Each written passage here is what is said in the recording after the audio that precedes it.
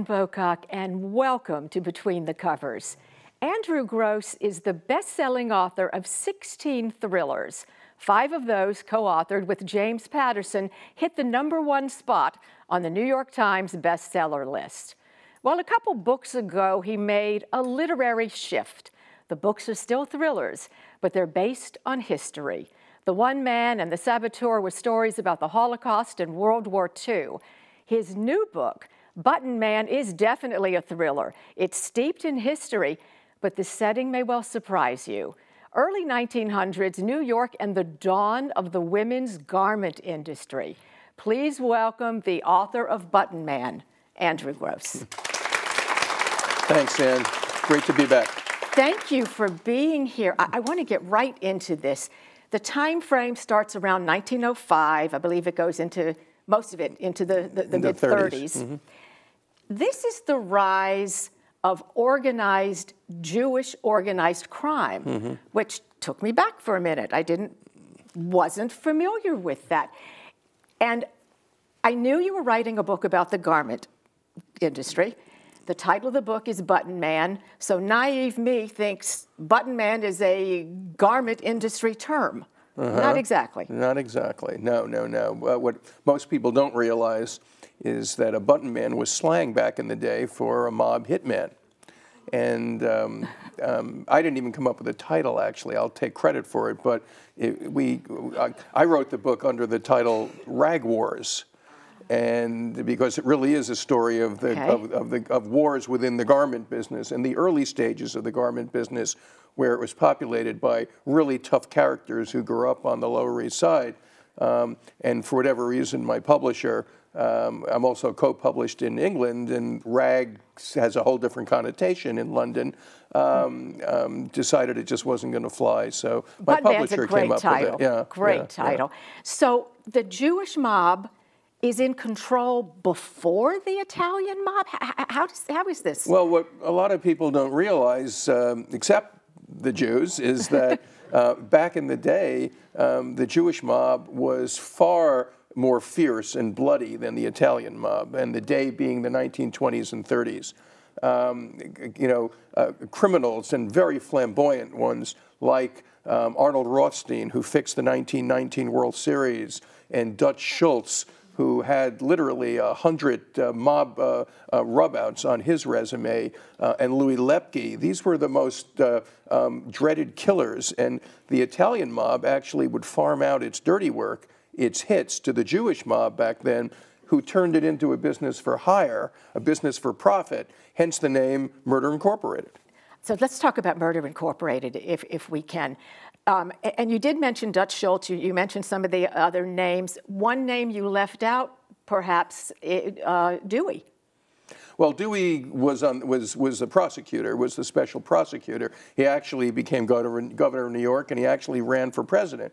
But back in the 30s, when this book takes place, he was probably the most trusted lawman, even more than Eliot Ness. And he was unbribable, and he was given the task of basically putting away these hardened killers who were controlling New York at that time. Extortion, gambling, at a certain point, bootlegging, and murder for hire. This is what the mob was into then. So he was tasked with putting it behind bars. Where did the name Murder Incorporated come from? It actually, I guess it came from the fact that they turned rubbing out hits into a business, and it was a business for profit. Meyer Lansky apparently came up with the term. In this book, in Button Man, I want to talk about the setting. We have it's a family story. It's my family story. Yeah. It is your family story. Yeah. And there are 3 brothers in this book, Morris, Saul, Harry. They're all on different trajectories. But if you would talk about this family for a moment. Well, the book begins on the Lower East Side, where this family loses their father, and they all have to change the course of their own lives. They're poor. It's totally, the Lower East Side was the most densely populated area in the world at that time, even more so than Calcutta, India. it was impoverished. There was really one way, two ways out, let's say, for the Jews who lived there. One was the garment business, which had no barriers to entry, and the other was crime. So you went one way or the other. These are very tough characters that lived there because there was crime on every corner, whether it was illegal gambling scams or prostitution. So you have these three brothers. You have Morris, who's the hero of the story, who, basically is a person that is big, strong, comfortable using his fists, grows up on the streets, but he has an unshakable moral center. You have his older brother, Saul, who is going to accounting school, and then once his father dies, has to give that up in order to help support the family. And then Harry, as you mentioned, who is scarred by a family tragedy when he's just a child, and which he carries with him all through his life. And he ends up being seduced into a life of crime. And we're not going to talk about this tragedy. You have to read the book to get to that part. This is an immigrant story. This is an American dream story. These people come to America. Despite all of these obstacles, they have to make their way. Well, you nailed it, because that's how I look at the book. I mean, it is a thriller, but it grows into being a thriller. What's really at stake here is how people chart their lives from poverty and total disenfranchisement into becoming part of society, and then elements of betrayal that will tear that down from them. I call the book a combination, or I view the book as a combination of like Dickens' Great Expectations meets The Godfather, and Great Expectations because it's really a book that takes place over multi-decades against a background of class struggle. And it is a boy to manhood story in the same way that Dickens's novel is. And then The Godfather, of course, because of its depiction of organized crime and its unique, cultural way about it. In this case, not the Italians, but the Jews. The Jews. You talk about a boy to manhood story. Kids had to grow up very fast. It was the norm, and especially in this family, they lost their dad, that kids had to work to help put food on the table. Well, the hero here is working at 12 years old, and he's kind of a dynamic figure who, by the time he is 19, he's running the entire business. By the time he's 16, he's taken the job of a 60-year-old craftsman who was a marker maker. So, what's interesting is I spent time in the garment business before I started writing. It really is my family story, and this is really my grandfather's tale that I've told here.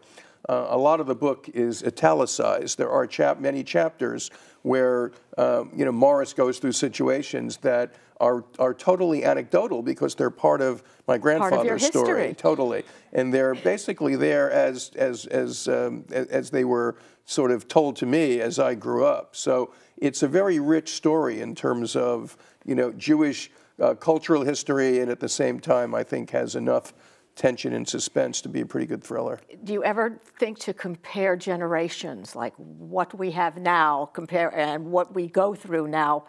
You can't. No, I love these first generation stories because they're irretrievable. We'll never live through them again. Now maybe Latinos might be in many ways might be looking at that and saying one day they'll talk about this generation as that first generation. But for the European cultures, this is when they emigrated here between 1880 and 1920, 20 million people came to this country. You talked about it being as densely populated as it was in that era. The last time I was in New York, and I had a few hours to kill, I went to the Lower East Side to the Tenement Museum. The Tenement Great place. I recommend it to everybody. I do too. Yeah. And I can see this family come to life right there. Right. Well, I don't think this is a uniquely Jewish story because what makes stories great is that they're transferable to any culture and they become universal. And to me, that's what makes art, really, sing as opposed to just be a typical genre story. But basically, this is a Jewish story, and this is the story of how a generation grew into becoming Americans. It's the Rabishevsky family, right? Who became Rob. Became Rob. They shortened it, as many Jews did. This is, as you said, your grandfather's story. I think we need to talk about your grandfather for a bit. How did Morris's story is in the book. I'm not going to give a lot away. But how did that mirror your grandfather? This is a guy who's working at 12 years old. Yeah, I mean, my grandfather was born in Poland, came here. By the time he left the 5th grade in order to help support the family when their father died. He was literally 12 years old in his life. By the time he was 18 or 19, he was running this company. He grew on to open a fledgling company of his own and ended up battling the Jewish mob, who basically had taken over the unions.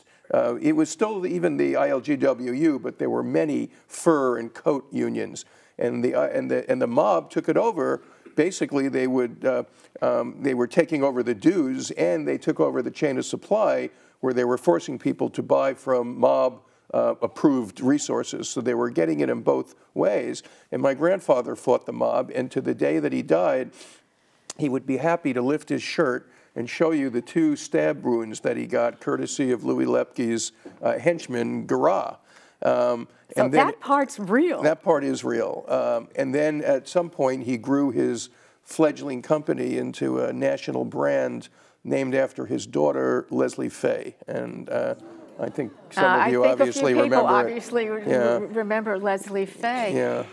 In the book, there is a scene in the book where Morris has been paid in cash, obviously, and he's got a few dollars in his pocket, and his family needs this money.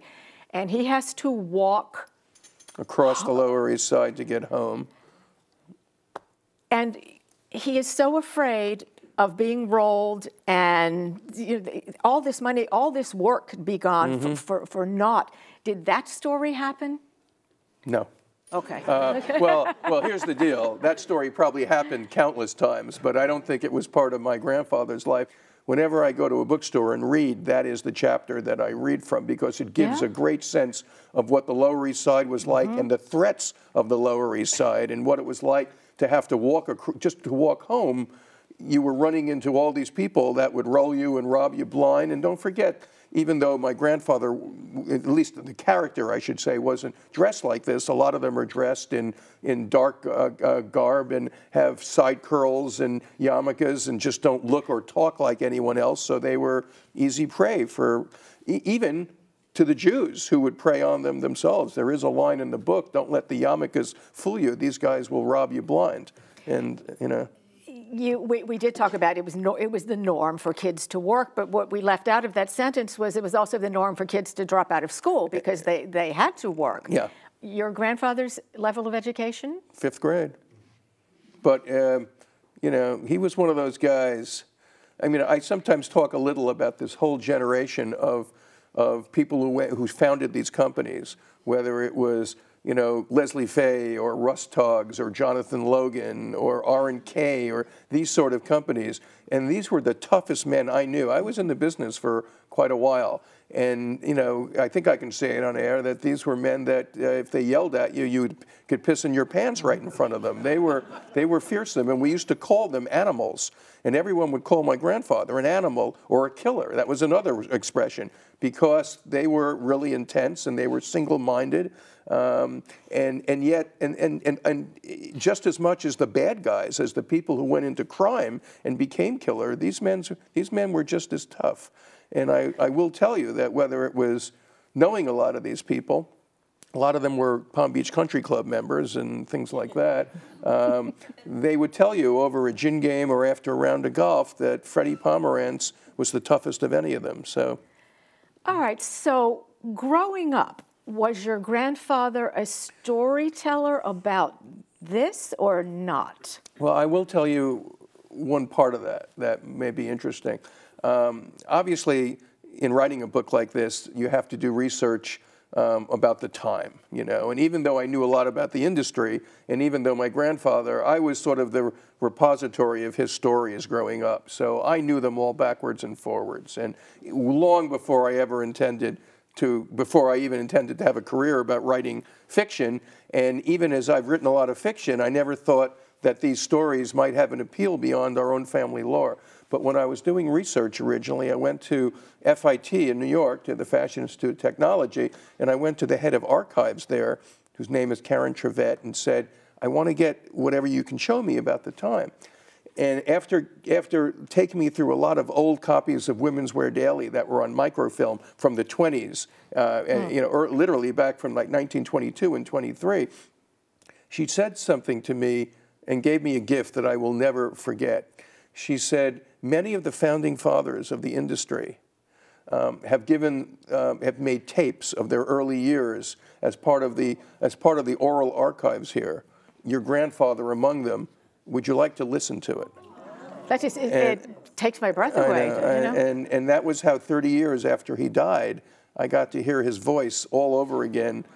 But on a personal level, he was always a very patriarchal figure to me. So when I got this gift of listening to him again, it was pretty emotional for me. I certainly shed a lot of tears listening to these stories. I would think so. Yeah, were there hours of? 2.5 hours. 2.5 hours. Yeah. And some of it, a lot of it ended up going farther than I was writing about into, you know, into building his company, which by that point was being run by his son. But what I was totally interested in were the early years, you know. But if you hadn't embarked on writing this, never would have you discovered never would have known that. No, never. Right. Even his son knew nothing about it, you know. Yeah. All right, so take off the author hat for a moment, and as a grandson, what was that experience like for you? It was just a totally compelling thing, especially given what I said about how important a figure he was in my life, you know. I mean, you know, his name was Freddie Pomerantz, and everyone in South Florida knew Freddie Pomerantz. He was a very charismatic guy with a big sort of orbit, and he was, you know, he was a real character. They just don't make many like that. And then the other thing is in terms of business, how you know, the early years of the garment business is really how the Jews grew to define themselves as a culture. You know, I always sort of say half the Jews in America came from the Lower East Side, and the other half went into the garment business, you know. So we've got it all covered here. And so, you know, just hearing his story and how he got his first, they weren't promotions. He basically took other people's jobs. Some of it is in the book. I mean, some of those stories are in the book, and they're not necessarily there for reasons of suspense, of thriller. They're just really captivating stories, you know. Your grandfather, I think, was as tough as Morris, maybe even tougher after, you know, what we're talking about today. Your books, all your books have heroes. He was a hero to you. Yeah, well, one, in real life, he was a hero to me. But two, you know, you have to be a little careful. I write fiction. And the more we talk about things like this, it's almost like I'm writing an autobiography. But it's not. And no, it's not. And even though I've sort of pulled stories, I write suspense. And when you write suspense, you have to deal a bit in hyperbole, and you know, certainly in the make-believe, and you're sort of trying to, you know, grip readers, and in order to do so, you do have to push the envelope a little bit. And so it really isn't a literal telling of what he went through, although he did, no question, stand up to the mob in his day. But the main character in the book really becomes the only person who can help. One of the other characters is Louis Buckhalter. And Louis Buckhalter, who grew up in the same streets, turned to crime, became Louis Lepke. And Louis Lepke was the bloodiest killer of his generation. I think you've already answered it, but to me, Button Man is its own great expectation. Yeah, story. In a modest way, yes. I have to say how impressed I was how you put the fictional characters in with the real characters, and it was seamless. You know, when you're writing historical, where there are elements of historical fiction, that can get tricky. Right, you can, and thank you, and I appreciate that, because that's part of what I think is really good about the book, and I take some pride in. But if you guys remember Ragtime, that book by Doctorow, I think, you know, not to throw another book out sort of that it's modeled after, but I think there is an element of Ragtime, because a lot of the characters are real figures here, both good guys and bad guys. but they come across more as characters than they do historical figures, I think. When you're writing a family story, and this is essentially, it is a thriller, but it's a family story, and it is your family to some degree, is there a protectiveness? Do you feel on some level that you have to honor the history of your family? I'll answer that. I didn't really know how to write this book.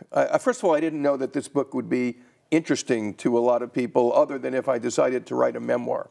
And I didn't want to compromise our family lore for the sake of writing a thriller and for entertainment purposes to people but the thing is I get paid to write thrillers. I don't get paid to write family memoirs, you know.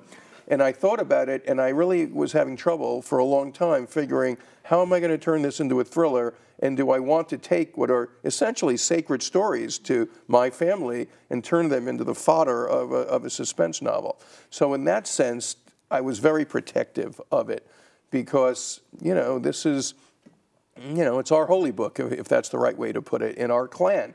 And I'm a believer that someone in every clan should be writing these stories because we don't have a monopoly on sort of interesting stories in our family. Every family has gone through these kind of struggles, these kind of reversals, betrayal, redemption. And I think this book does cover all of those dynamics, you know, in the book. But I had a lot of difficulty trying to allow myself to write it. And you know, but you know, unlike Jim Patterson, who years and years ago I did do books with, I don't get 10 thriller ideas a year. You know, I'm happy to latch on to one and do a good job with it. So it was hard to let this one go, and so I guess in my own way I was trying to convince myself that it was okay to write it and turn it into a thriller and not a memoir and not a biography. Well, you know? As you said, there is betrayal. There are some brutal scenes for anyone who thinks that it's a nice little family story. It is anything but. Family stories are complicated, no matter whose family they are. Well, that's someone said that. Someone important said that at some point. You know, I say that because I spent a lot of time in this. It was a public company, but it was basically a family public company. And I always say that, you know, it's great to be in a family-run business because you can grow to your level of expertise as fast as possible. But the problem with being in a family-run business is that it's filled with your own family. Yeah. And in my case, I ended up outside of the family business, hence my writing career. The dedication page is to Fred P. Pomerantz Pop, and it says, "Only wish you were around to read this." What would he say? I think he'd be pretty proud. You know, now you're making me get a little misty here. I think he'd be pretty proud. I think he, you know, or either that or he'd say, like, what are you wasting your time writing novels for? You should get in, you know, go back in the business and make a real living, you know. So. Is it okay to take a few questions Absolutely. now? Okay. Yeah, sure. Yes, What sir. is the difference between co-authoring a book with someone like James Patterson and writing a book completely on your own? About $1 million. What is the difference between, well, I didn't tell you which way, though. You know, I did do a bunch of books with Jim a few years, you know, now about 15 years ago, so it's been a while. And, you know, it was a great experience for me. Both in the process of working with him and the fact that I had never published a word when he first found me. So it certainly changed my writing career. I'd like to know how the rest of your family feels about your airing the family laundry. It's pretty dignified in terms of the family. So nobody's given me any negative feedback any more than I normally get negative feedback from my family. So it was actually a good experience for my own kids to learn about this side of it too, because you know, these first generation stories have a way of dying out unless someone tells them. I'm anxious to know what your next work is. The name of it is The Fifth Column. In the years before World War II, especially in New York, and in the Upper East Side, and let's say the area of Yorkville, which was a really German neighborhood, there was a lot of pro-Nazi sentiment. The State Department, and there are plenty of books you can read on this, had a lot of Nazi sympathizers in them. Charles Lindbergh who was the second most admired person in the country back then, was a clear Nazi sympathizer. In Yorkville, there were open Nazi rallies and celebrations, and bars would play German songs, and swastikas were out, and Hitler's image was all over, you know. And then in 1939, in February, 22,000 Nazi sympathizers packed Madison Square Garden in their brown shirts and swastikas for a rally. So there was a lot of fear that that saboteurs and spies were in this country, you know, as part of this group. So the story is really about this young couple living in Yorkville in a brownstone who begin to feel that the kindly Swiss couple down the hall might be Nazi spies. History comes alive in the story of immigrants. It's the dawn of the women's garment industry, organized crime, and the title is Button Man. Andrew Gross, it has been such a pleasure to have you here. Great. I'm Ann Bocock. Please connect with us and join me on the next Between the Covers. Super. Thank you. Thank you.